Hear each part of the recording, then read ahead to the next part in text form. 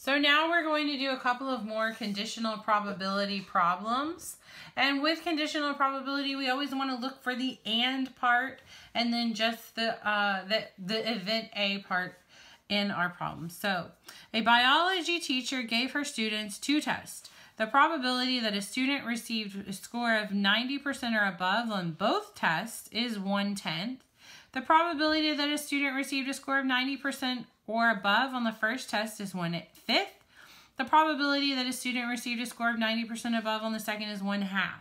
What is the probability that a student who received a score of 90% or above on the first test also received a score of 90% or above on the second test? So we want to know what is the probability of you getting a score of 90% on the first test and a 90% on the second test. So this is just compound probability, I believe. What is the probability that a student also received a score? Oh, I'm sorry. No, this is conditional probability. It's not compound. It's just kind of confusing how it's worded. So the probability that we get a 90 on the first test given that we got a 90 on the second test. So we want to take the probability of both, which is 1/10, divided by the probability that we got a 90 on the second test, which is 1/2. Now, when we divide by a fraction, we can just multiply by the reciprocal. So this is the same as 1/10 times 2/1, which would give me 2/10, which would give me 1/5. Our scoring 90% above on the first test and scoring 90% above on the second test, independent or dependent events. So these would actually be independent events. And the reason why they are independent events is because your scores on each test don't depend on each other. So you can make an A on your first test and not make an A on the second test, or vice versa, or you can make an A on both tests. They're completely independent. Question number 2. The probability of a positive test for a disease and actually having the disease is 1 out of 4,000. The probability of a positive test is 1 out of 3,000. 70 out of 100 people have the disease. What is the probability of actually having the disease given a positive test? So the probability that we have the disease given that we have a positive test, we're going to take the probability of both, of the and, which is 1 out of 4,000.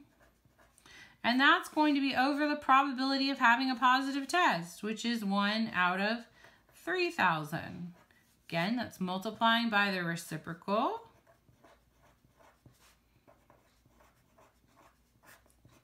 And so when we multiply this together, we get 3,000 out of 4,000, which just reduces down to 3 out of 4. Are testing positive for the disease and having the disease independent events? Explain your reasoning. So if we think about this, if we test positive for the disease and having the disease independent events, I would think that they would probably be dependent. I don't think typically you would test positive for a disease if you didn't actually have the disease. So this can kind of be confusing. We have one more example here to go through. A basketball player makes 2 out of 3 free throws 49% of the time. She makes 70% of her free throws. What is the probability she will make the second free throw after making the first?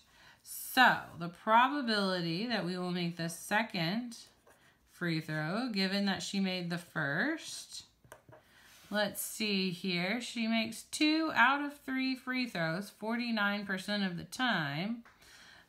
She makes 70% of her free throws. So this one's actually a little bit confusing. I don't think any of the questions on your assignments are going to be this ambiguous. The probability that we make our first free throw, let's say, actually I'm not really sure about this one. So I'm not really sure. This one's kind of confusing the way the wording is. This makes it a little bit harder to solve. Let's look at B. Are making the first free throw and making the second free throw independent or dependent events? I would definitely say those are independent. It does not matter if we make the first free throw. That does not change our probability of making the second free throw.